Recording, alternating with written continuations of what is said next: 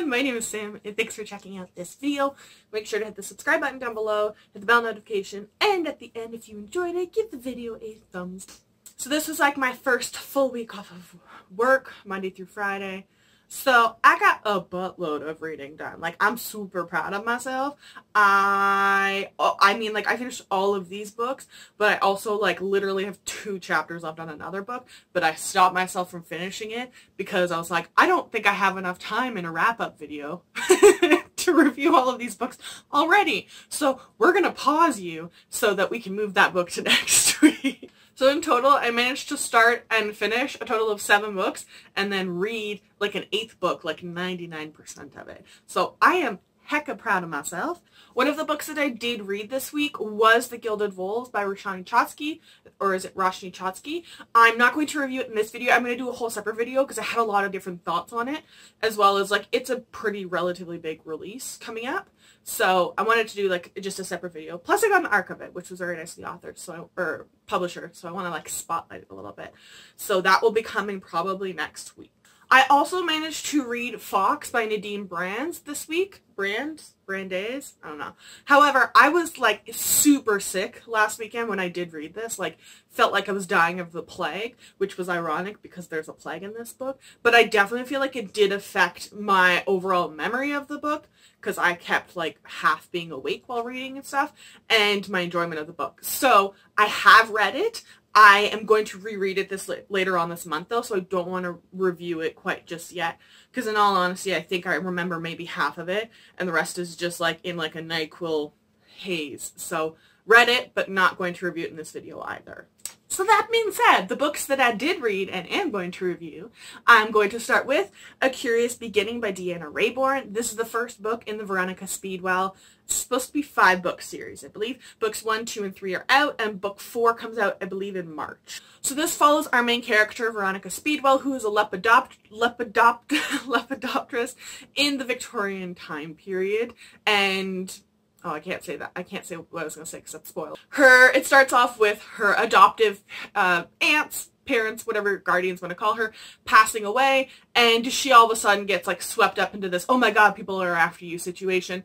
And then she meets Stoker, who's kind of like helping protect her from some people who are after her. And her and Stoker have this like non-stop banter and so much sexual tension, and like she is so blunt and sarcastic, and their dialogue is amazing, and they have to like, it reminds me a little bit of like Bones and Booth from Bones, the banter, and like he's very standoffish and cast out of society. He's got a lot of his own problems going on, and Veronica's the only person that he thinks is like treated him the way that she would treat every other person, and they get along in that way, but they also banter and argue an awful lot, and it's amazing. And like if you enjoy like vocal women, this is a good series for you. If you enjoy any sort of banter, this is a good one for you. The dialogue is amazing. The sarcasm, the humor comes off in this book, and it's just like so freaking good. So this was technically a reread for me. I read this every year or so, I think, from now on around Christmas, because that's what I did last year too. So 5 out of 5 stars. I would, you know, I don't even know what I would do to get an arc of a dangerous collaboration, but I just have to wait a couple more months for it. Then I did a reread of The Afterlife of Holly Chase by Cynthia Hand. This is I think it's called A Christmas Carol. I couldn't remember it the other week when I was filming a video. The one with Scrooge. I think that's A Christmas Carol, right? Anyways, it's kind of a retelling. It's more of a contemporary retelling, but our main character is kind of stuck up, spoiled, rotten girl. Her mom has passed away, her stepmother has recently passed away, and her dad's this movie director. He's kind of absent, mostly because he's going through the deaths of all these people, but he's really trying, and she's in that puberty age where she doesn't want to be seen with her dad and all that stuff. And she's kind of just a garbage person. And then things happen, and she ends up getting recruited into the Scrooge organization. So once a year, this organization finds a Scrooge character and goes through the whole Scrooge process of finding ghosts, present, past, and future, and trying to change that person for the better. And no, I can't say that either because that'll spoil it. She ends up in the organization. That's all I can really say about it. But she does go through a lot of growth. Now, I am not someone who enjoys contemporaries, but this was actually adorable. There is a little bit of like magical realism element. I think the reason I still end up enjoying it despite it being a contemporary is it's kind of like the Netflix holiday version film retelling of the Scrooge, which, I mean, if you know me, I'm trash for A Christmas Prince. It deserves an Oscar. It's a horrible, and it deserves an Oscar. This one is like, it's good and it deserves an Oscar situation. I also love Cynthia Hand's writing. Like, after reading My Lady Jane, totally obsessed with all three of those authors. I also really liked, like, the ending kind of twist that there is. Like, I wasn't expecting it. I wasn't totally sure where the story itself was going. When we got to the end, I went, oh, that's cute. And then, oh, okay, that's kind of a cool twist. I hadn't seen that coming sort of style. So I would really highly recommend this one. It's a really good Christmassy time of read, and I mean, it's going to be another one I think that I kind of just read every December or so, just because of the plot. But it's just a really enjoyable, fun, light read, and it looks a little bit like thickish. Not really, but like it's almost 400 pages, but every time I read it in like less than a day. So I would really highly recommend it. 5 out of 5 stars. And then I picked up the second book in the Veronica Speedwell series because I couldn't wait any longer. I waited one whole book between that and A Curious Beginning. That's a lot for me. But Perilous Undertaking is the second book in the Veronica Speedwell series, and it picks up exactly where the first book led off, but the first book led off with this like big cliffhanger, so I have to make sure that I don't spoil it. But our lepidopterist friend Veronica Speedwell is back with her friend Stoker. Essentially, this book follows kind of like they've gotten like this almost like unofficial sleuth agency when their connections are having issues. They've contacted these two because they're both insanely smart and kind of outcast society, and they seem to get things done. And it follows them on this kind of mystery of trying to find out who committed a murder, because currently there is an art patron that is being accused of this murder. And they know he didn't do it, and they want to find out who did it and make sure that he can get off, as well as all of the issues that still carried on from the first book. So, once again, dialogue and banter, it hit me in the feels. It was so good. The comedy and the humor, I mean, like, Veronica is basically just what I imagine myself would be in that time period. I have a very big mouth, and just her, like, feminist viewpoints and the way she just bluntly says things and just, like, startles, like, it's like her words literally hit them and they're like, what? And they fall over. And her and Stoker keep dancing around this very visible sexual tension, and it honestly blows my mind how Deanna Raybourn got like comedy and like sexual tension can be really difficult. And it's not sexual tension of like, and they lingered at each other in a room. Like, it's built on like the relationships and their actions, not the author saying, oh, and there's sexual tension in the room, as well as like the comedy, the sarcasm that can come off.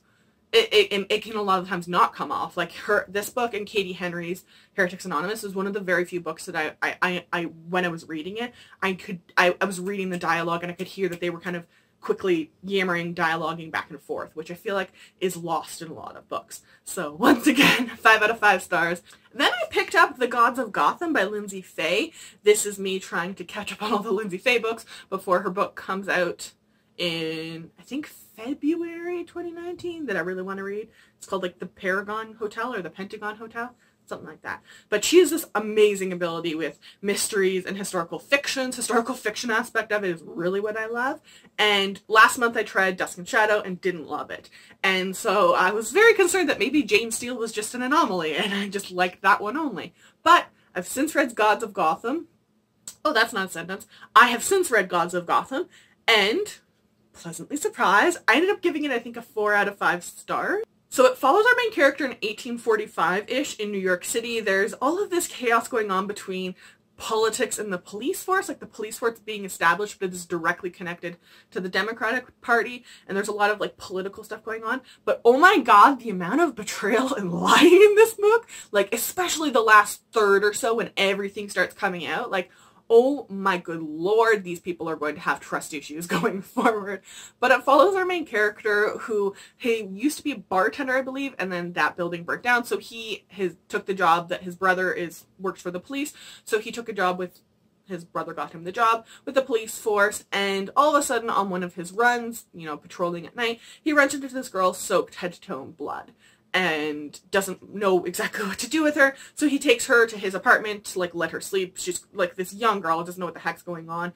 Don't know exactly what would happen if he brought her to the police station. And so he lets her stay at his house, and things unravel when she shows him a mass grave site of 19 children. There's kind of a mixture of obviously trying to solve that murder, police corruption to the max, family drama, romantic drama, and there's a lot of actual inclusion of like the role of women and status, as well as the role of religion playing into the role of women. And it's just very, very, very interesting, the amount of stuff that managed to be crammed in here, but it all seemed to fit. It was just, I think, a lot of issues that we all kind of know about, but a lot of the time an author, when writing historical fictions and mysteries, will focus on just one thing. You know, if it's the murder of women, then maybe they'll bring up the role of women in society. But there's a lot of different characters. So there's the police characters, there's religion, there's some of the characters belong to the Catholic Church, Catholic Church. Then there is this influx of Irish refugees coming in, which is causing a lot of xenophobia and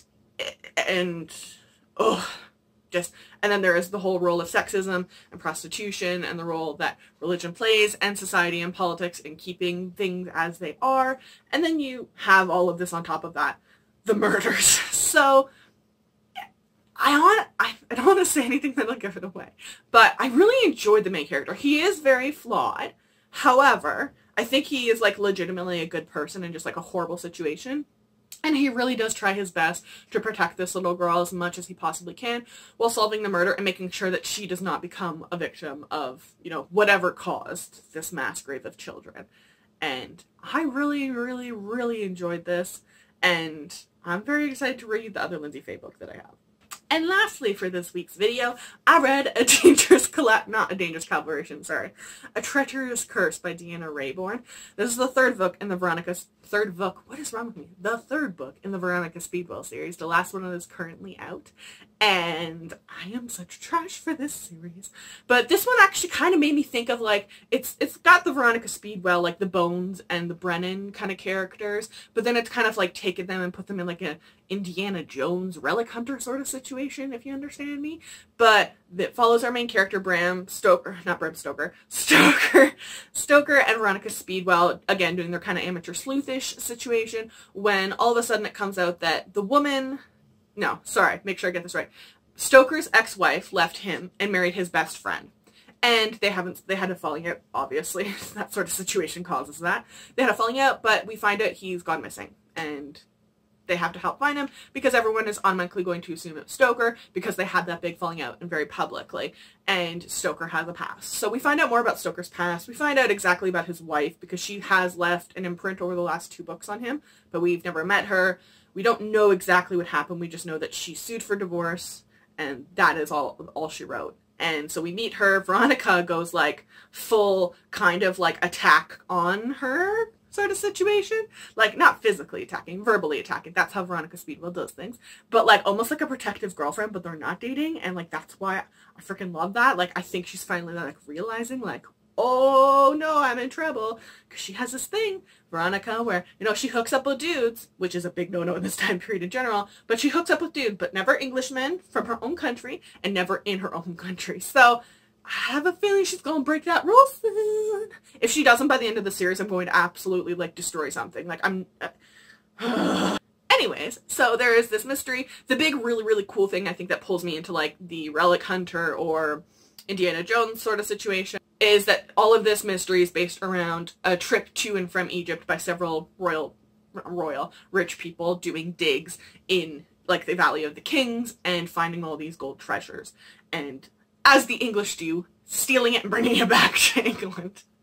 I mean that in the nicest way, but that's just history 101. Y'all did that an awful lot. And yeah, and one super expensive piece goes missing. And it's kind of trying to find out exactly who took that, as well as there's someone pretending to be Anubis and scaring people in this book. It's very interesting. I think this is my favorite of the books, part of it being Veronica and Stoker keep getting that closer. I'm like, oh my god, I think I might actually have feelings for this person. And then you have the Egypt, and then the British being all colonial, and then all like the relics on top of that. It's just really, really cool. So once again, 5 out of 5 stars. Once again, would offer up my unexisting firstborn for an arc of a dangerous collaboration.